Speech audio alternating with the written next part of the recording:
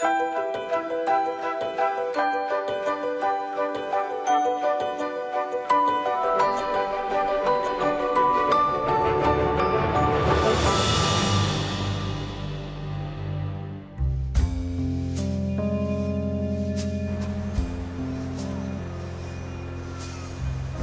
the longest river in France, but also the last that's still pretty much wild, the Loire.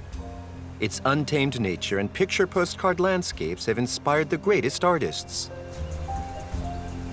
But today, pollution, climate change, and mass tourism are seriously threatening its biotope.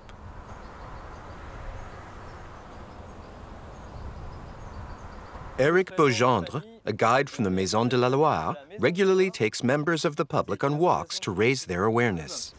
This afternoon, we'll be walking for about an hour to discover the Loire and the surrounding nature on its banks, especially the trees.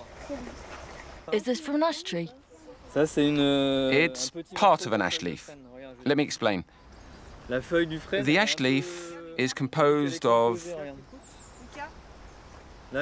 Look, this is a whole ash leaf. You've traced just a small part of one, but that's enough. It's known as a leaflet. Can you tell me what they're doing? These students from near the Alps are discovering the plants and animals that live on the sandy banks of the Loire. Field study that's both practical and fun for these youngsters. I've learned to recognize stones and the leaves of trees, too. What did you like best? Watching the ducks. I loved that. I learned that beavers eat... Oh yeah, tree bark. Same place, different group. This evening, Eric is taking members of his association to observe beavers. There's a tunnel up to the island. We have a chance of seeing one there. After 2 hours of observation, only one beaver has shown its whiskers. It doesn't matter that not all of the association members managed to catch a glimpse of the animal.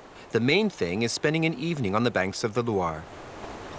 On a human level, we realize the need to connect with nature, especially as city dwellers. This is a plunge back into nature. We're lucky to live not far from the Loire, with all its possibilities for exploring, which are accessible to everyone. Animals, birds, flowers, tons of things. Trees, fish, all kinds of fish. One of the riches of the river is its aquatic life. In the last century, thousands of salmon would come to breed in the Loire, bringing in a fortune for fishermen.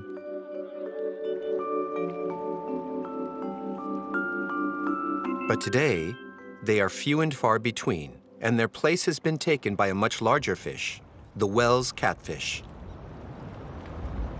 Originally from Eastern Europe, it was introduced into France in the 1970s. Since then, it has been present in all French rivers. From 1 to 2 meters long and weighing in at around 100 kilos, it's a genuine trophy fish for anglers. This is a small one. But also a danger for the ecosystem. The Wells catfish has become the #1 species in the Loire. And as it's a super predator, it prevents the development of other fish populations. This adds to the risks of extinction of other species, like the big migratory fish. But it's not only these predators that threaten the fish of the Loire. The proliferation of riverweed is also having a big impact on water quality. The sad thing is the water looks clean because it's pretty clear. But when you look closely, there's a lot of riverweed floating around in the Loire. And this is due to an invasive mollusk originally from the Mekong. So we have a Southeast Asian river taking over the Loire. This Asian shellfish eats the phytoplankton, which usually filters nitrates produced by intensive farming. A disaster which has caused this buildup of riverweed.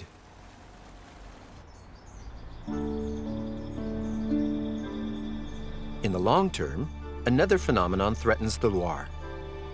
Every summer, the water level is a little lower. So the state authorities have constructed dams to maintain a minimum level of water on the riverbed. But what about tomorrow?